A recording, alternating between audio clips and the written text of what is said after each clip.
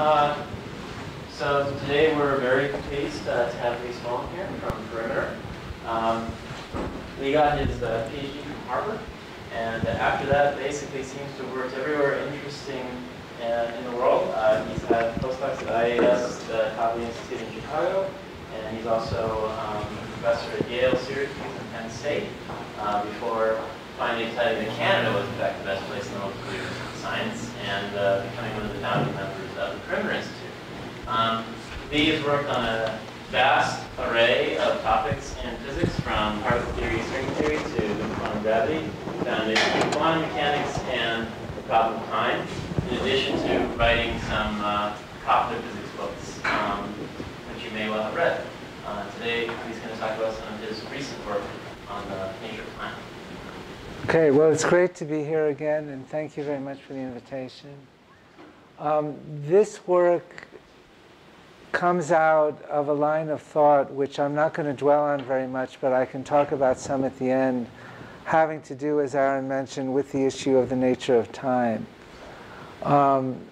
Basically, and this is work with Roberto Mangueira-Unger, Marina Cortez, and a number of other people.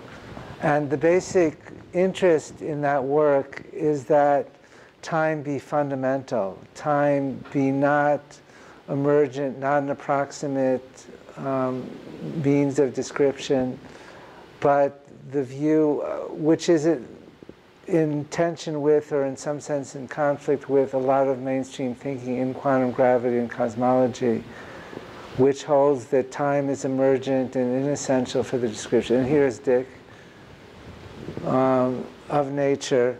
We've been taking the point of view, for reasons that I'm not going to start off arguing about, that time is essential for the description of nature. And this is one of about a half a dozen different directions that we're engaged in to investigate the idea that time is fundamental. And I'm going to motivate it on its own and discuss it on its own, and only come to discuss the other ideas, the other directions, towards the end. So I'm going to start off by talking about the arrow of time and some ideas that Roger Penrose had back in the late 70s, called Penrose's hypothesis. That is going to raise the question of whether there might be extensions or modifications of general relativity which don't have time reversal symmetry. Now, there's a wide area of study of modifications of general relativity which are motivated by dark energy, some by dark matter, some just by seeing what you can get away with playing with general relativity and adding degrees of freedom, adding symmetries, subtracting symmetries, etc. And to my knowledge, none of these are time irreversible. All of them have the symmetry under time reversal that general relativity has. So you can just take it without, I'm about to motivate it, but you can take it without motivation as just an interesting question. Are there modifications of gravity, modifications of general relativity, which come with an innate intrinsic arrow of time? And I'm first going to argue that effective field theory says that we could do that only at great cost. That great cost is giving up some of the gauge symmetry of general relativity. So that's what we'll discuss under the title of what effective field theory has to say.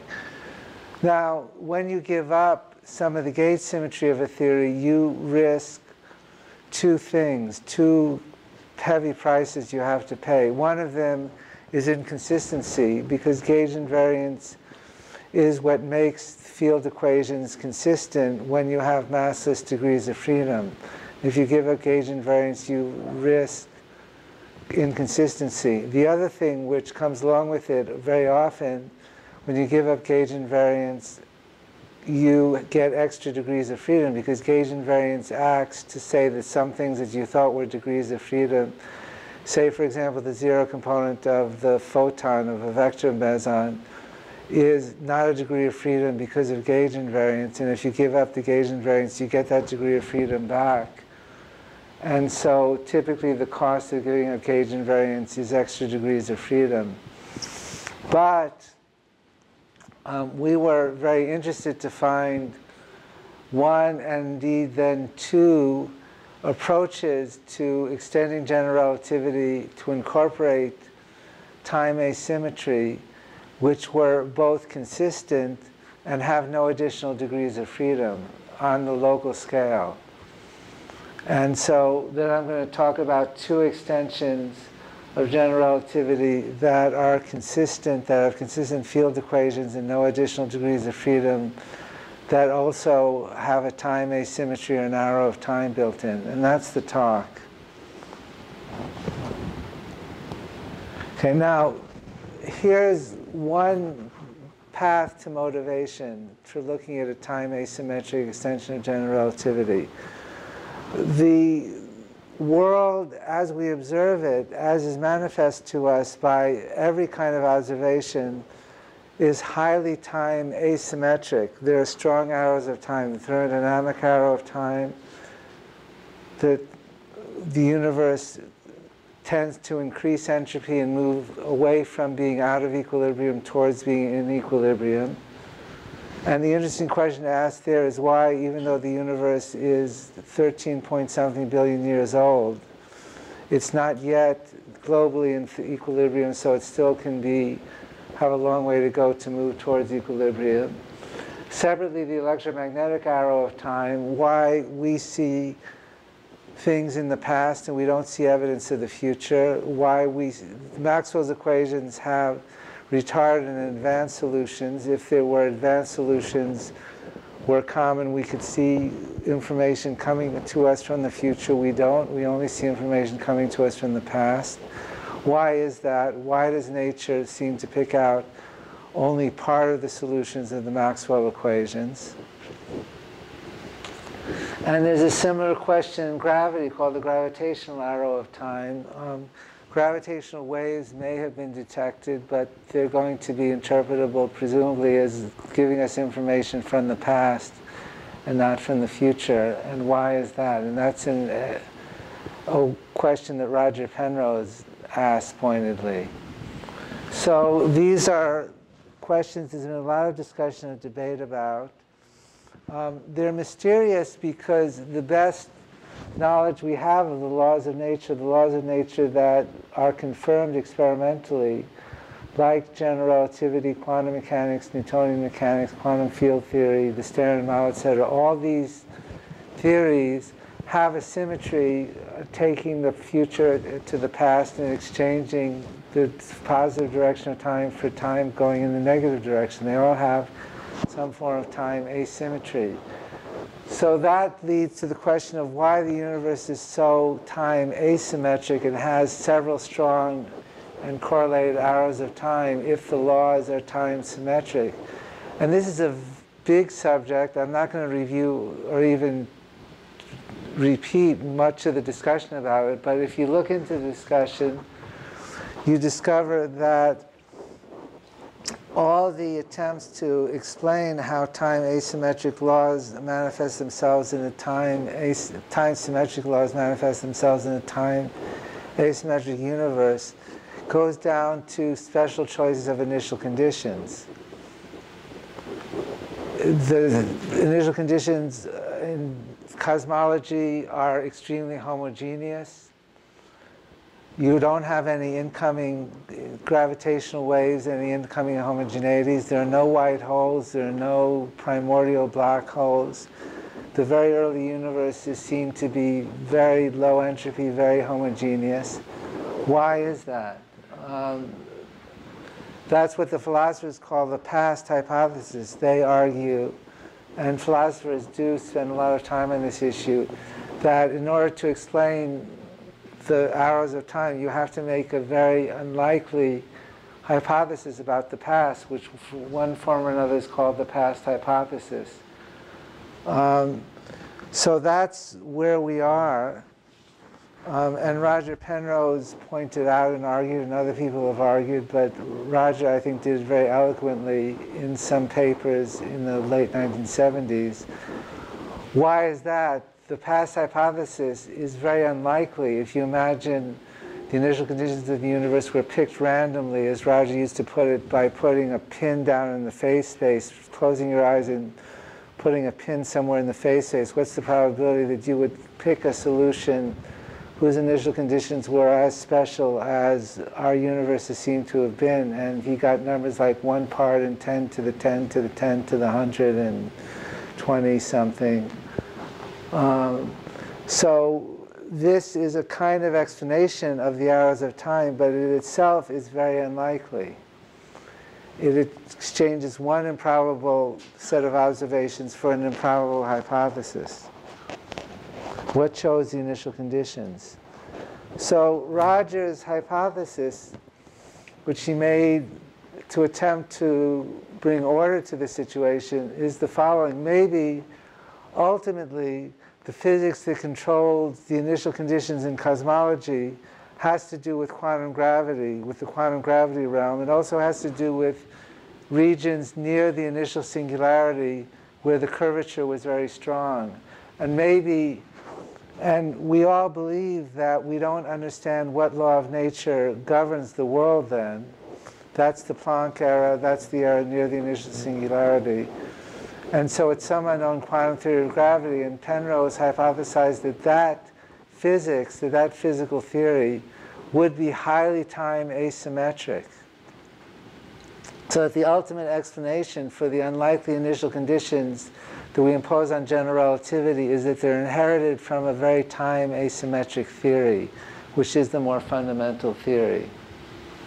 And so all the solutions of the Maxwell equations, of the Einstein equations, which you would expect to play a role by time symmetry, don't play a role. There are no incoming gravitational radiation, there's no incoming electromagnetic radiation, there's no incoming white holes or black holes, etc., because all those solutions would be inconsistent with the more fundamental time asymmetric law governing the physics near the initial singularity. And that's Roger's hypothesis. And I'm not going to speculate about that theory, that time asymmetric quantum gravity theory. I just want to examine a consequence of it. Because there are really two consequences of it. One of them is, if it's true, then we're very used to, in our standard approaches to statistical mechanics, understanding how time asymmetric effective laws, like the second law of thermodynamics, emerge out of time symmetric theories with special initial conditions. But Roger is hypothesizing the reverse. He's hypothesizing the time symmetric laws emerge as effective description of time asymmetric fundamental physics. And we have to ask, can that take place? Can we give examples of how time symmetric dynamics might emerge on a large scale from fundamentally time asymmetric laws? And we have something to say about that, but that's not the subject of this talk. I can say something about it at the very end of this talk if people want. We want to discuss in this talk, I'm not going to get to that slide yet, but we want to discuss an even simpler question, which is that if the fundamental laws are time asymmetric and there emerge from them time symmetric laws, general relativity in particular, to govern the early universe, might there be corrections to those time asymmetric laws which describe in an effective field, approximate sense, some deviations from time symmetry which might play a role early in the universe? In other words, we ought to be able to see the deviations from time reversal symmetry in some effective theory which extends general relativity, i.e. at the level of classical, where classical general relativity is relevant. And that's what this talk today is about, is the search for whether you can have a time asymmetric extension of general relativity that might just catch the edge of this time asymmetric physics. Now, there are some other reasons to explore fundamental time asymmetry. This is part of the larger argument, so I should have skipped this slide. But one of them has to do with the idea that the laws evolve in nature, and that could introduce a time asymmetry. And the other one has to do with foundational issues in quantum mechanics and collapse of the wave function, and indeed on a cosmological context, how density perturbations emerge from quantum fluctuations and inflation is part of that question. But I'm postponing these to the end. this is the question I want to emphasize. Does general relativity have a time asymmetric extension? Could it govern physics of the early universe in an effective field theory sense? And what's the cost of finding a time asymmetric extension of general relativity? What does that cost us? Well, so what do we know about this? First of all, we know at higher order we can add terms to general relativity thinking of it as an effective field theory. And Mark Hemiankowski and collaborators whose names I forget and other people have explored this at higher order in the curvature. For example, we can add R wedge R terms times a scalar field to make it non-topological. And we can study the effects of such terms. Such terms can break time reversal invariance and break CP, but they don't break CPT. So they don't, strictly speaking, break time reversal invariance. They break a weak form of time reversal invariance. But that's known and is in the literature. Can you do better than that? Can you break time reversal invariance at leading order at the level of two derivatives of the metric, the same order as the Einstein tensor? And the answer is no. At leading order, you can't if you assume local Lorentz invariance and space-time diffeomorphism invariance. That is the gauge invariance of general relativity. And that doesn't seem to be known, but it's elementary. So why is that the case? So now I'm going to just quote a little lemma, which is not difficult to prove on a piece of paper. So take an effective action for a theory of gravity in 3+1 dimensions. I'm going to use what we call first order form, where the metric and connection are independent degrees of freedom, just because that lets you explore a wider range of theories. And if we want a lemma which is useful, we want to explore as wide a range of theories or not. So start with an action which is a function of frame fields and a connection which generates Lorentz transformations of those frame fields, which is a function only of those fields in their first derivatives, which is all we need to replicate general relativity. Space-time diffeomorphism invariant, invariant under local Lorentz transformations. I already said this, contains first and most terms of first order in the derivative. And you don't have to assume parity, time reversal invariance, or anything else. Those are my assumptions for a gravitational theory. And that turns out to be strong enough to rule out time reversal invariance, to time reversal non-invariance. That's strong enough to rule in or make necessary time reversal symmetry. Here is the most general action compatible with these conditions. The action, here's a sort of cute little thing that happens that specialists, people who are not specialists in quantum gravity won't know.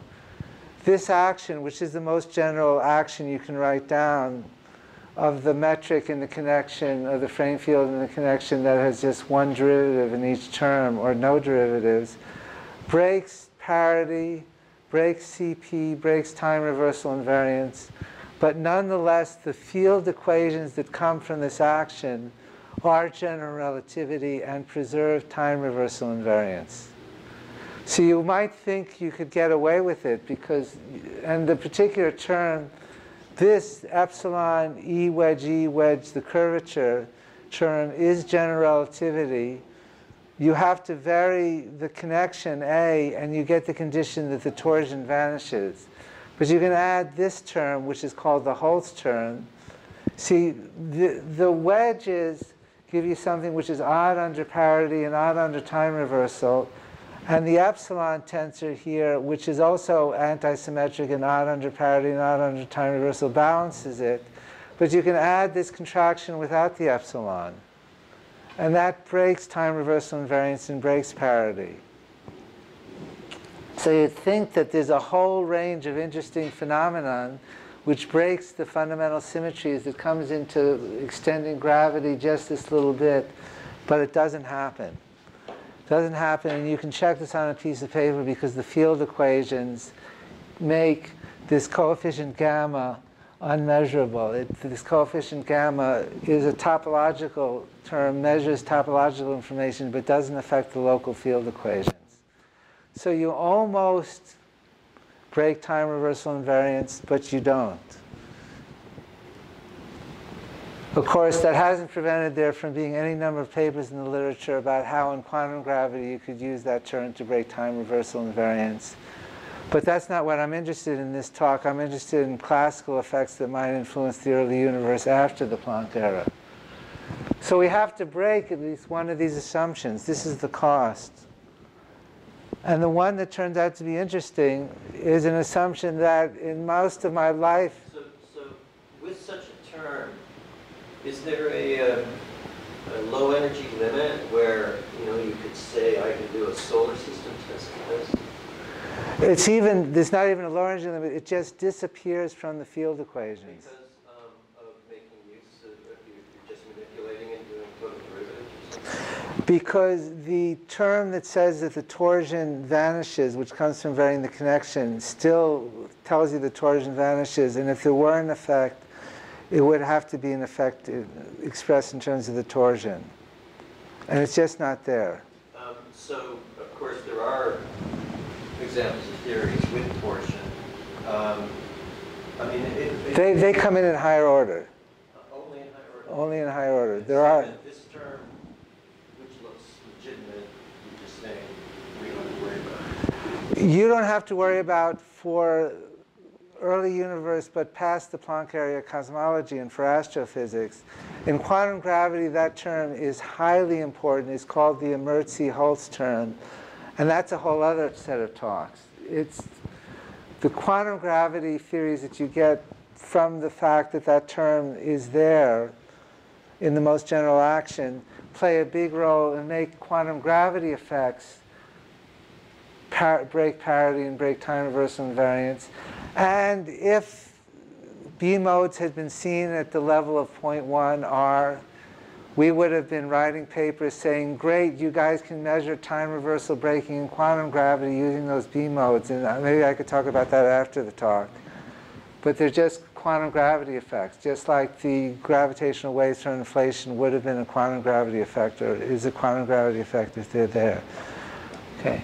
So as with my hat on as a quantum gravity person, I've been known to say things about background independence, which in a technical sense means diffeomorphism invariance. So it takes a lot to get me to think about breaking diffeomorphism invariance. And my first guess was if you break diffeomorphism invariance, you lose consistency or you get lots of extra degrees of freedom, as I explained. But I'm going to tell you an adventure story about breaking diffeomorphism invariance. 2 adventure stories, actually, that show that you can get away with breaking a certain amount of diffeomorphism invariance. In particular, there are 2 parts to diffeomorphism invariance. Now, probably most of you are not used to thinking about gravity in terms of Hamiltonian dynamics. So let me just give you the basics, because I'm going to have to use some basic facts from thinking about gravity in terms of Hamiltonian dynamics. If you think about gravity in terms of Hamiltonian dynamics, you don't think about space-time. So this is the 4-dimensional space-time. You think about space evolving. So these are 3 spaces. We'll call them sigma. And we think about fixing data on some 3 geometry, and that data has a 3 metric q, and it has a q dot. And related to q dot, there'll be a conjugate momentum, pi, which basically up to gauge junk and coordinate junk is q dot, is the velocity of the 3 geometry. And you can write a Hamiltonian, which is a function of q and pi, just like in classical mechanics, you write Hamiltonians, which are functions of the coordinates and the momenta. And those Hamiltonians have certain features I'll come to in a little while. But the key role is played by diffeomorphisms, and there are 2 kinds of diffeomorphisms. There are diffeomorphisms in the spatial slices. A diffeomorphism is a nonlinear transformation that moves the points of the manifold around. keeping the various causal physical relations fixed. And there are diffeomorphisms of the three slices, and we're going to call those spatial diffeomorphisms, and those are going to be untouched. Those behave a lot like the gauge transformations that you know about in electrodynamics. And then there are diffeomorphisms which change the slicing, which say that rather, in other words, these slices are the evolution of the spatial geometry in some time coordinate t. But you might use some time coordinate t prime, which differs in some arbitrary fashion. And that is called many-finger time. In other words, you could evolve space forward in time with an arbitrarily different time coordinate.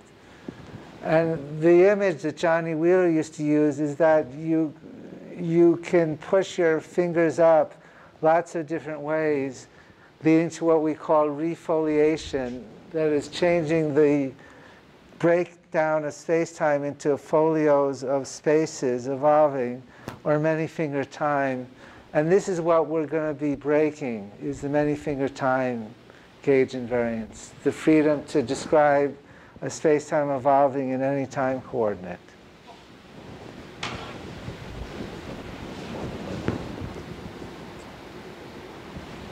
So now I say that we choose to break space-time diffeomorphism invariance and weaken it to spatial diffeomorphisms and global time reparameterizations.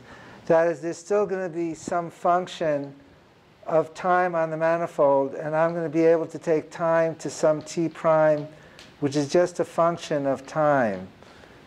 So just change the meaning of the time parameter without changing the surfaces of simultaneity. Now, what is the cost of this breaking? Must there be extra degrees of freedom? Can this be consistent? By the way, local Lorentz invariance is highly tested. Lorentz invariance is tested up to gamma factors now of 10 to the 12, counting the opera experiment, which some people foolishly thought meant that neutrinos go faster than light.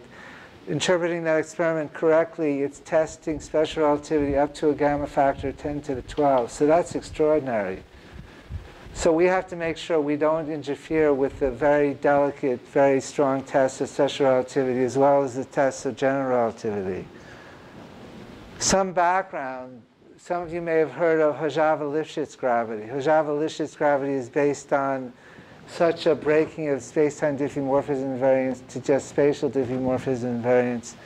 And Hojava-Lifshitz theory is consistent, but does introduce extra degrees of freedom, and does have an issue with experimental tests of Lorentz invariance. And we keep that in mind because we want to avoid those issues. Okay. So I'm going to tell you about two ways to introduce time asymmetry into general relativity without introducing local extra degrees of freedom. And the first one is so simple, I would not be surprised if somebody told me that in 1942 somebody published this, because you'll see it's very easy to understand. The second one is more sophisticated and subtle, and you can understand, and I'll tell how it was discovered, and you'll see why it had to be contemporary with us. So the first one is just to take the coupling constants, the physical constants in general relativity, Newton's constant and the cosmological constant, and make them functions of this global time. Now, I've said that we have fixed a slicing of space-time as space evolving. And I'm going to pick a particular slicing in which I'm going to take the trace. Sorry, my handwriting is junk. But take the trace of the conjugate momentum for the metric and make it equal to a constant. And that's going to give preferred slices of the space-time. And once you have those preferred slices, you have a time coordinate which is defined on the whole of the universe, and you can make constants depend on those time coordinates. So we're going to make Newton's constant and the cosmological constant depend on those time coordinates. So they're both going to be functions of time. This breaks the gauge symmetry, as I've said, requires a preferred foliation of space-time, and this one that has the trace pi a constant, this is the full meaning of what it means to be a constant, is called constant mean curvature gauge condition. And people who work with general relativity numerically will know, you'll know a lot about constant mean curvature gauge condition. It's very well understood. It's the most common gauge condition. Call it uniform Hubble. Oh yes, you can call it uniform Hubble. Exactly. So we're not doing anything radical there. Now, just a little bit about how Hamiltonian general relativity works. There's the 3 metric, its momentum, they're canonically conjugate variables. The Hamiltonian is made up of constraints which generate gauge transformations. There's the Hamiltonian constraint, which has momentum squared terms in it, plus potential-like terms. One of them is the cosmological constant, one of them is the Ricci scalar. And there's a constraint which generates diffeomorphisms of the spatial manifold, from now on which will just be known as diffeomorphisms, which looks like the gradient of the momentum. If you think about Gauss's law in electromagnetism, you would think del dot E, because the electric field is the momentum of the electromagnetism. So this is just like Gauss's law, only it has an extra index. These generate many finger time, these constraints up here, and these generate diffeomorphisms of space. And pi is like a function times the time derivative of the metric. And pi with no indices is trace. And just so I'll appear it, the bracket of a quantity means its average over space divided by the volume of space when I need that. So that's just some notation. Well, you're not even going to need most of this for version 1, but just to get it on the table. So then there's the action for general relativity. L, matter, is the Lagrangian of matter, and that's necessarily in the story, otherwise there's no physics. As you'll see, there's no interesting physics. This is the Lagrangian, the Einstein-Hilbert Lagrangian for general relativity, the Ricci scalar, four-dimensional Ricci scalar, the cosmological constant. I've normalized everything by G0, which is a constant, which is the value of Newton's constant now, which is just to have a nice normalization. G is a function of time, and the cosmological constant is a function of time in the sense I've described. And I'm going to add to that action lambda G dot. So I'm making the two constants canonically conjugate to each other. This is just like P Q dot, lambda G dot, and then there's some normalization constants. Mu is the one new constant that I have to introduce, which we're going to talk about in a while. And G dot is just a function of time? It's just a function of time. So I integrate in the Lagrangian over just dt here. So that's the whole theory. And let's look at its field equations. Its field equations are Einstein's equations, where however lambda and g are functions of time now globally. And an equation for g dot. V is the volume of space, so I'm assuming that our universe is spatially finite. Mu is this constant. Minus is a minus sign. And that's the right sign, which I can come to later. And lambda dot is the average over space of the Lagrangian density times the volume of space. Those are simple equations. And that's the theory. These are first order, lambda not double dot, lambda dot, g dot not double dot. So these equations break time reversal. They break t goes to minus t. So that's all you got to do to extend general relativity to break time reversal invariance. I haven't said, but I'm always happy to take questions. Yes? If there's a if there's a preferred slicing like this, then if the causal structure differs significantly from that in the Krusty space, you would run into problems. Right? Yes, but the causal structure doesn't differ. I claim. So the field equations are general relativity, plus the fact that g and lambda are varying, and you're not going to be surprised to hear me say that the variations have to be slow to agree with experiment. What I mean is that if the space-time were not globally hyperbolic, the slicing would be possibility couldn't impose a global time coordinate. Yes, so I'm assuming that the space-time is globally hyperbolic for sure. Thank you for that. Okay, since you're cosmologists, I'm told, I'm going to go right to cosmology. So we reduce to Freeman, Robertson, Walker. So then all you guys can click in because you know Freeman, Robertson, Walker and all its forms much better than I do. The three metric is the radius of the universe squared, a squared of t times some fixed metric, which is, we'll just assume is a three-sphere, since we said the universe is spatially finite. The conjugate momenta are pi times the inverse metric, and it's a density, so there's a square root of the determinant of q's here. And there has to be a 1 over a here, because this is a squared here, to make a and pi canonically conjugate to each other. So I'm just going to the Hamiltonian version of Freeman, Robertson, Walker. Here's what the action looks like. There's a lambda g dot. There's pi a dot.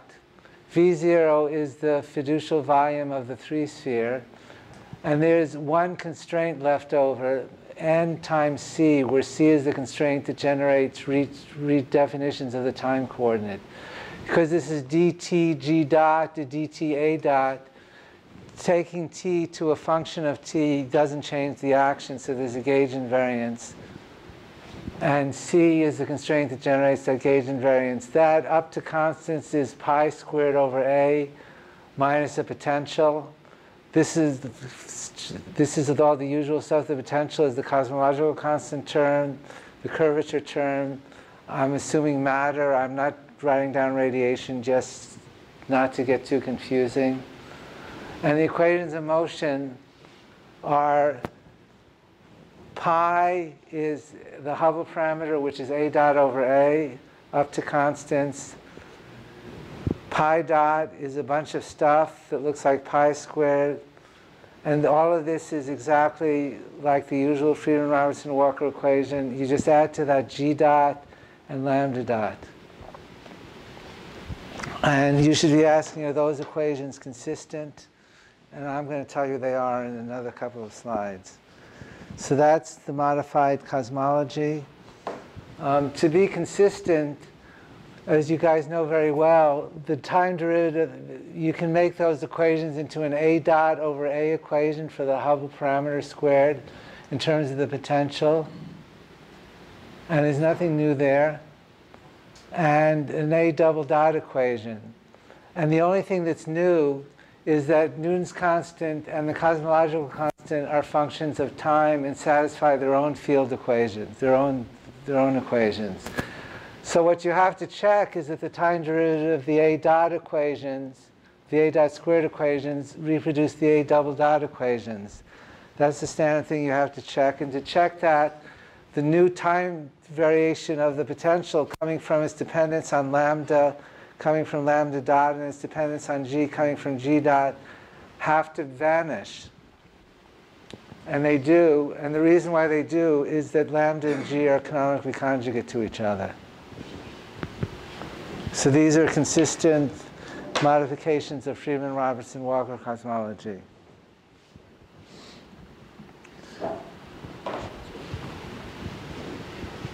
The present limits are strong.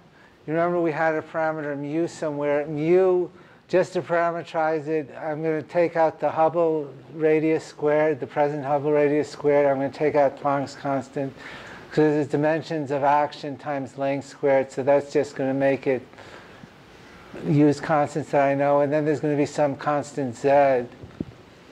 And from the present limits on g dot over g or lambda dot, z has to be a huge number.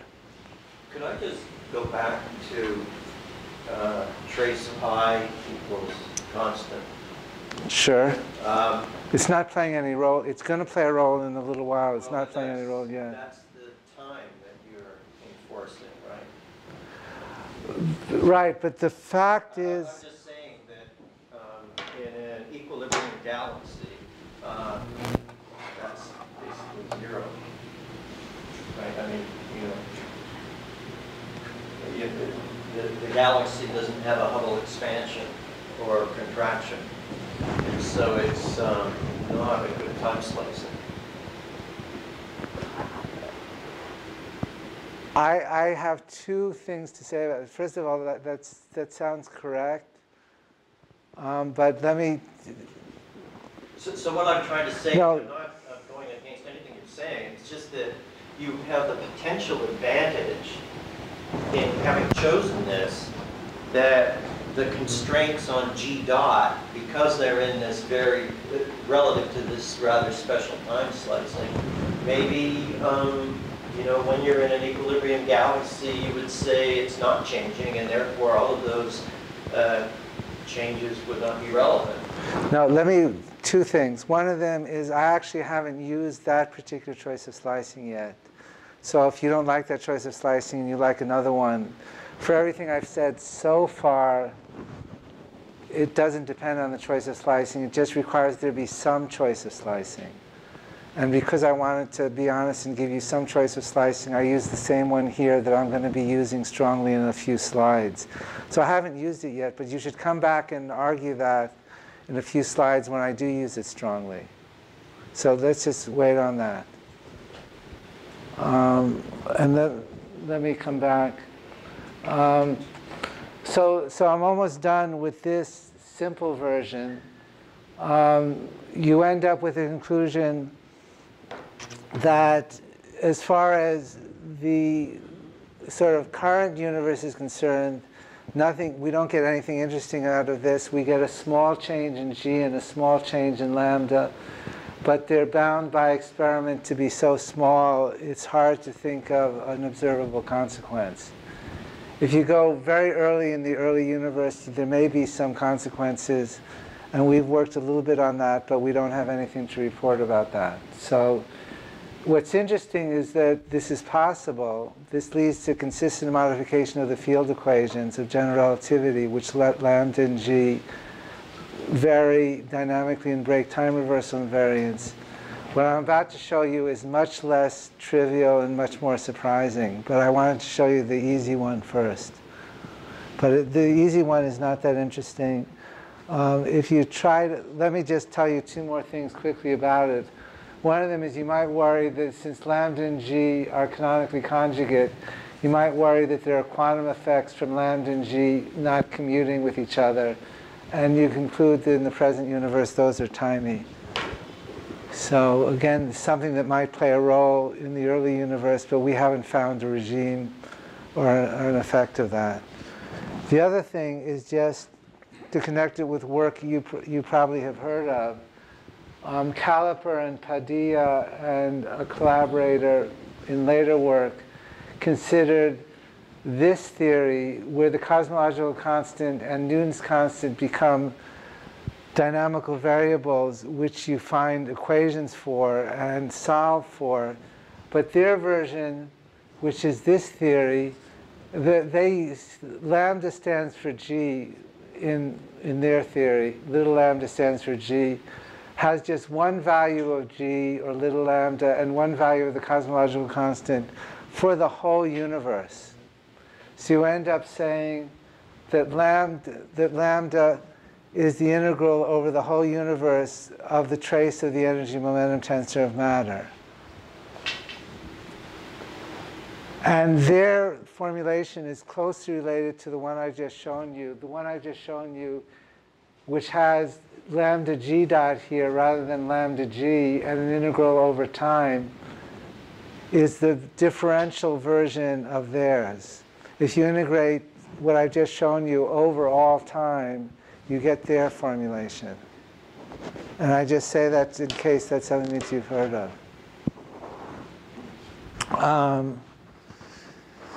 There's more to say about the consistency of this theory. I demonstrated its consistency in the Friedman-Robertson-Walker reduction, but you can look at the field equations without fixing Friedman-Robertson-Walker and demonstrate that the field equations are consistent.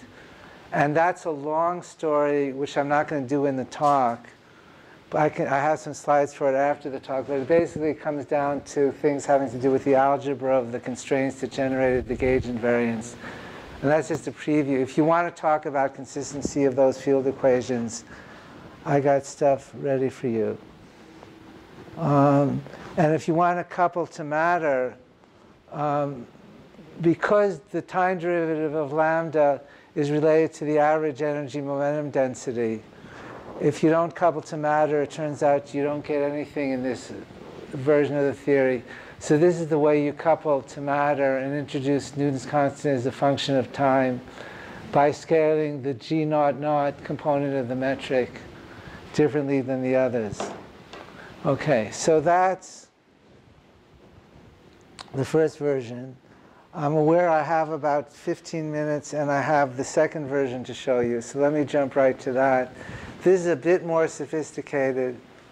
I will probably not emphasize the details, but let me emphasize the philosophy and the results. First of all, now I'm going to really use Hamiltonian general relativity in some detail.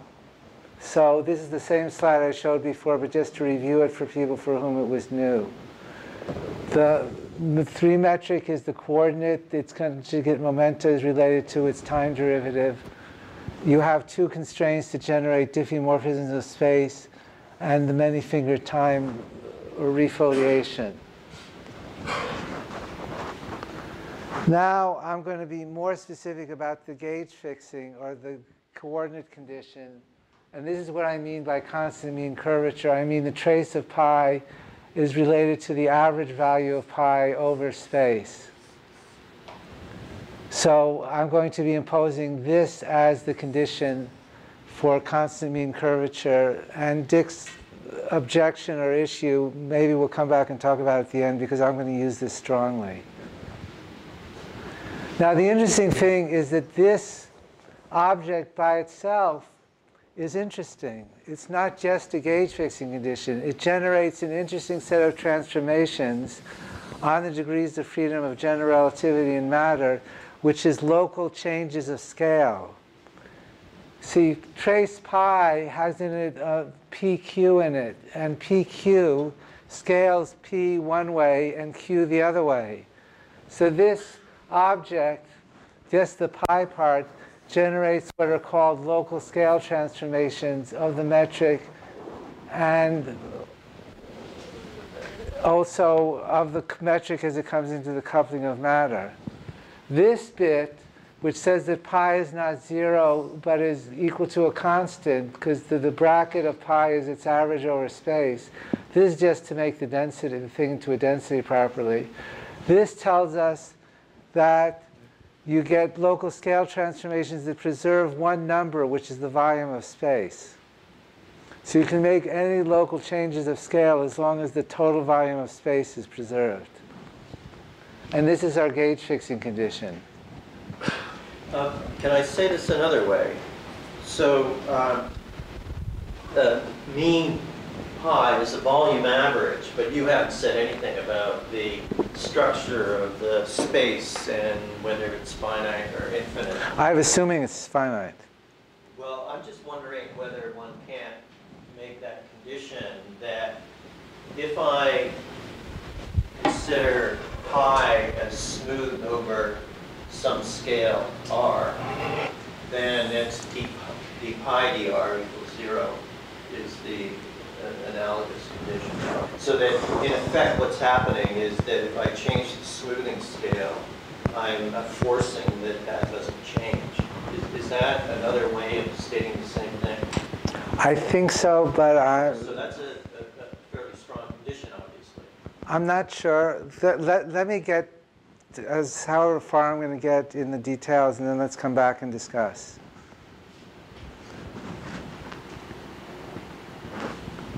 So there's version of general relativity which has been studied the last 5 years called shape dynamics. And I need to tell you what it is, and then I'm going to modify it. And that's going to take me all the time that I have to do those two things. That's why I'm pushing the discussion back. Shape dynamics is a version of general relativity that relies on an interesting trick of the mind. General relativity, I've told you, we're going to assume the spatial diffeomorphisms, the diffeomorphisms of space are a gauge invariance. Here's the Hamiltonian constraint of general relativity.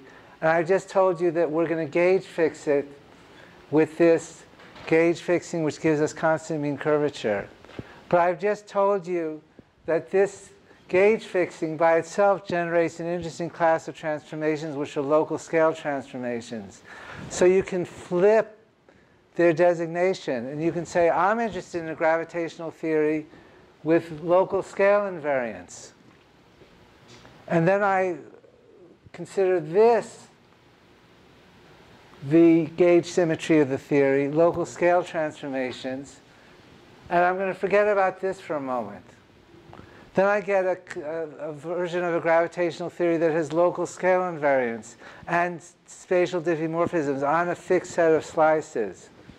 Then I have to gauge fix that gauge invariance of local scale transformations.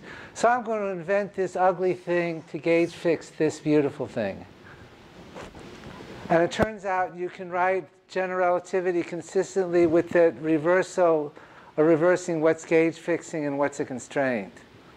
What does that get you? It gets you a lot. One of the things it gets you is ADS-CFT in the beautiful formulation, because it makes the scale invariance of the conformal field theory manifest. It gets you a lot of stuff which I don't have time to tell you about. It's called shape dynamics, and it's been investigated the last 5 years or so. And you can think of, well, let me not burden you with other ways to think about it. Just take the assertion that that's interesting. It's locally equivalent to general relativity, but it has a preferred time slicing. Now we're going to use that preferred time slicing to investigate modifying general relativity in a way that I couldn't have said without knowing about shape dynamics. And I think I'm going to skip this blah, blah, blah and get right to the point. Enrique Gomez, who is a collaborator in this work and one of the inventors of shape dynamics, asked the following questions. He said, look, here's the, ignore the red circle for a moment. Here's the Hamiltonian constraint of general relativity. Here's the generator of local scale transformations which preserve the volume of the universe. For each of them, together with the diffeomorphisms of space, makes a consistent theory which can be gauge fixed by the other one. They give you a kind of pair of equivalent formulations of a theory in which you trade one kind of gauge invariance, many finger time, for another kind of gauge invariance, local scale invariance. And again, the fact that you can trade those consistently is at the heart of ADS-CFT. How often can you do this? Are there other pairs of theories that have this way of fitting together? And he asked the question, can I extend this pairing of gauge invariances to other theories?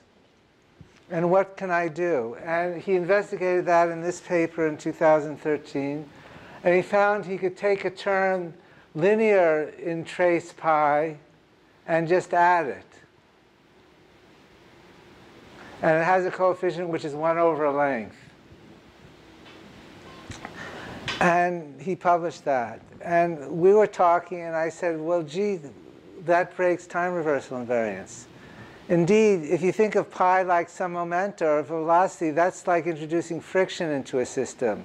It's like introducing something linear in the momentum into the energy function. So introduce a kind of friction, and that breaks time reversal invariance. So we worked on that for a while. And it's interesting, and I'll show you a little bit what you can do with it. Then we said, can you get more general? And we said, what if we multiply this friction term by some function of the degrees of freedom. And we tried lots of different stuff. And the thing that we found is you can multiply it by a function of the volume of space, which is a degree of freedom because space is compact and closed. And so, and remarkably, you can make any function of the volume of space and put it here, and it doesn't affect the consistency of the dynamical degrees of freedom, or the evolution of the degrees of freedom. And the sketch of the proof is here. Now, in a Hamiltonian point of view, the consistency of the degrees of freedom has to do with the algebra under Poisson brackets of the constraints. And if you know a lot about that, you would understand what I'm pointing to in this equation. Otherwise, just take my word for it, that what this is showing is that for any function of volume here, you don't change the algebra of the constraints. So you don't change the consistency of the theory. You don't change the counting of the degrees of freedom. For any function of volume here, you have a consistent extension of general relativity, which breaks time reversal invariance. And that's the big claim that we're making here. That the first version of it was sort of obvious: change lambda, change g, make them functions of time. You get a little bit. But what you get is highly constrained experimentally. Here there's a class of modified gravity theories to explore, all of which break time reversal invariance, and all of which have two massless spin 2 degrees of freedom and look locally like general relativity. So might they play a role in cosmology? And I'm almost out of time. I'll show you the basics, but I won't show you everything. Sure. See, this is probably trivial, but I mean, maybe worked it out. So, suppose that I take a particle with Q and P, and I put in a Q dot for the Hamiltonian. That must be a very special multiplier in order for it to actually appear a Hamiltonian as opposed to, you know, a dissipative term. Is that what is basically going on here? You got it in Hamiltonian? If you had a theory, if you have a version of Hamiltonian mechanics, which is invariant under reparametrizing the time, and you can write Newtonian mechanics that way. They're called Barber-Bertozzi models, and they're models for thinking about gauge invariances which involve redefining time. If you go to those models and you stick in terms like this, you get theories that break time reversal invariance in interesting ways for a system of interacting particles. And this is being studied for n-body systems under gravitational interaction. There's a little literature about doing this for n-body systems.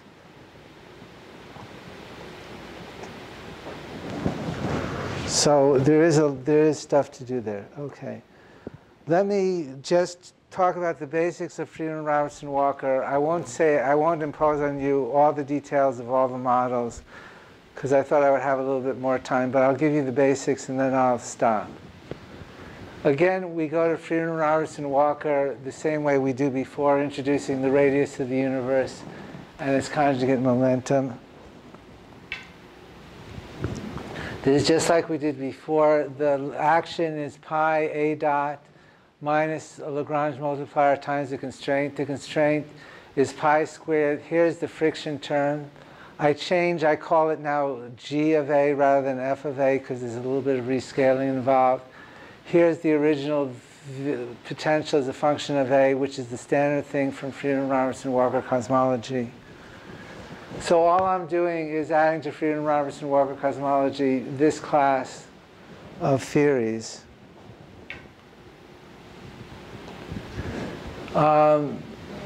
This is the standard way of finding the field equation, the equations of motion, so I'm going to go right to these. So this is the Hubble squared term and the acceleration term. You have this new function g of a with here and here. And other than that, everything is the same, is what you're used to. There's a new equation of state. There's a new contribution to the energy density and a new contribution to the pressure.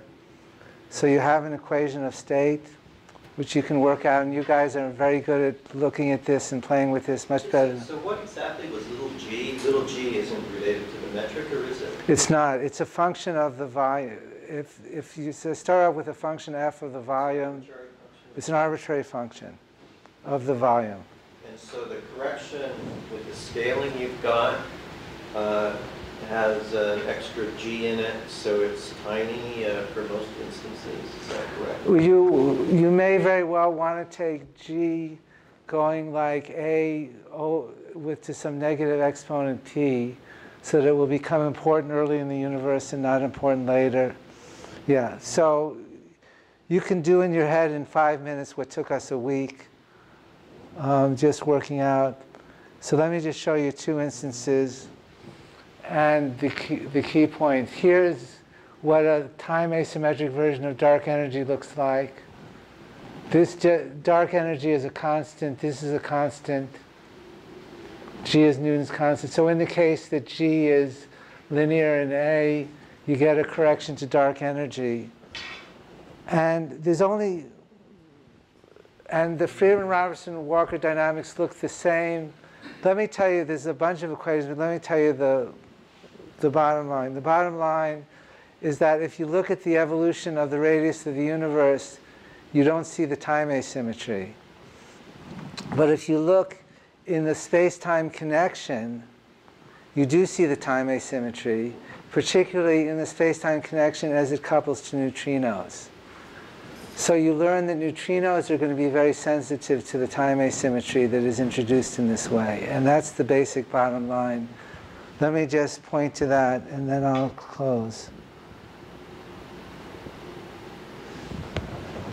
So in this example, there's an expanding universe.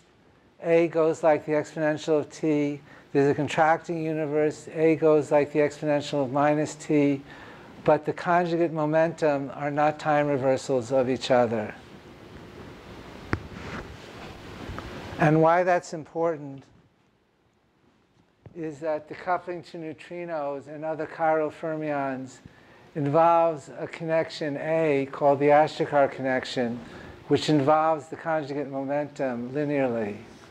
And because of that, neutrinos and other chiral fermions can feel the difference between being in an Einstein universe and being in a universe like this, which is an asymmetric extension of Einstein. And that's the basic conclusion we came to. So let me go to a bunch of conclusions.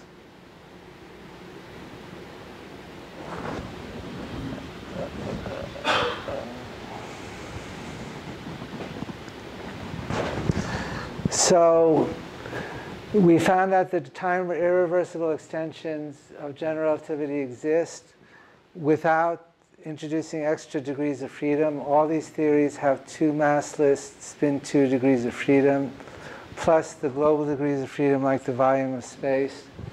We investigated 2 of them, 2 ways of doing that, 2 classes. One by adding friction to shape dynamics.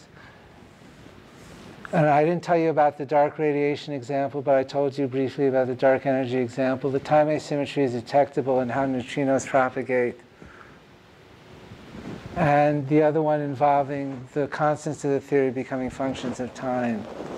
So the conclusion is, this is very tentative, that Penrose's hypothesis can be investigated. If you're going to realize it at the level of effective field theory, you're going to have to break the local many-finger time and introduce some preferred notion of slicing into your gravitational theory.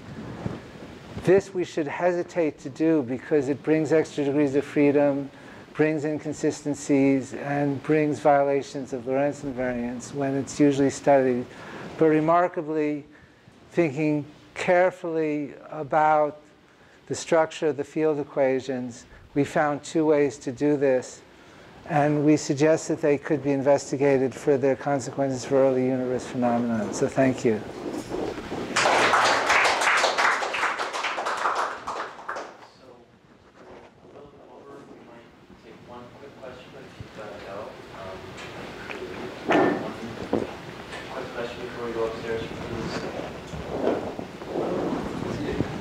some way easy to see whether, not the dynamics of the lambda term, but if you just make G evolve with time, is there some way to see that this easily reduces to Brans-Dicke-like theories? Because that's what they do, right?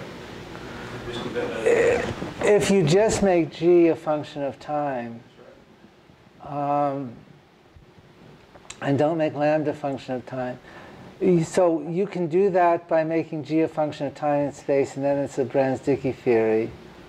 And then you get, we all, those of us who studied Brans-Dicke's theory know that the conservation of the energy momentum tensor has extra terms in it to take into account the G dot and so forth.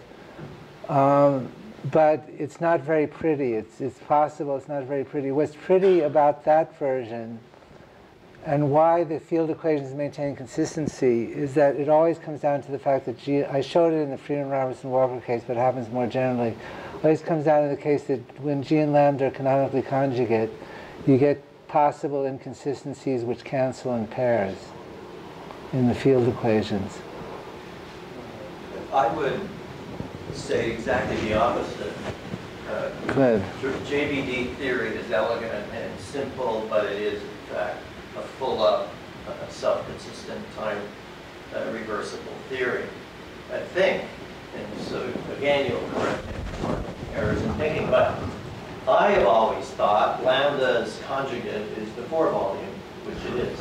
And then what has been done here is that you are, because of the special time, you're adding another sort of effective conjugation, but it's very effective, and you're storing it in G, but it could be stored in the asymmetry of the strain in time as opposed to strains in space, because the conjugate for lambda is really effectively the total space-time strain, a trace of it. And so, anyway, I'm just saying that there is this breaking going on, which you're saying is very elegant, but it is being broken, and it's very different from the concept of the JBD. Yeah, it's very different from Brans-Dicke theory. And the breaking of space-time, of many-fingered time, I have a very schizophrenic feeling about that. It's part of the stuff that I skip, but just to go back to it. There is this larger research program I talked about looking for ways to make time fundamental. And from various directions comes the necessity of thinking about global time as physical. If you want laws of nature to evolve in some sense, you need a global time. If you want to understand the measurement problem in quantum mechanics in terms of some completion of quantum mechanics, like Bohr's theory, Bohm-de Broglie theory, you need a global time. If you want a spontaneous collapse theory to understand quantum mechanics, you need a global time. So I find myself being sort of pinned to the wall, needing a global time, and the part of my personality, my scientific personality that's been doing quantum gravity my whole career, rebels. What do you mean a global time? The whole beauty of general relativity and gravity is the many-fingered time. And I was really caught with that contradiction until shape dynamics was invented or was discovered. And shape dynamics is the key to having both. Shape dynamics was invented about 5 years ago, partly by Julian Barber and a collaborator, and partly by Tim Kozlowski, Sean Gribb, and Enrique Gomez at Perimeter. 3 young kids at Perimeter. And once you have shape dynamics, you understand that you don't have to just get rid of many-fingered time. You can trade it for local scale invariance. That is, you don't lose a gauge invariance, you just redefine the action of a gauge invariance from giving you the effect of changing the time coordinate to giving you the effect of changing the local scale. And you can have general relativity, or a theory which is locally, it's probably not globally, and I can explain what that means if people want, it's probably not globally equivalent to general relativity, but it's locally equivalent to general relativity. Locally, that is both in space-time and in the space of solutions. And so you can have your cake and eat it too, so to speak. let alone you get a deeper insight into ADS-CFT. So that liberated our thinking to think seriously about the possibility that there's a global time in physics. And this project is a consequence of that. All right, well, let's one.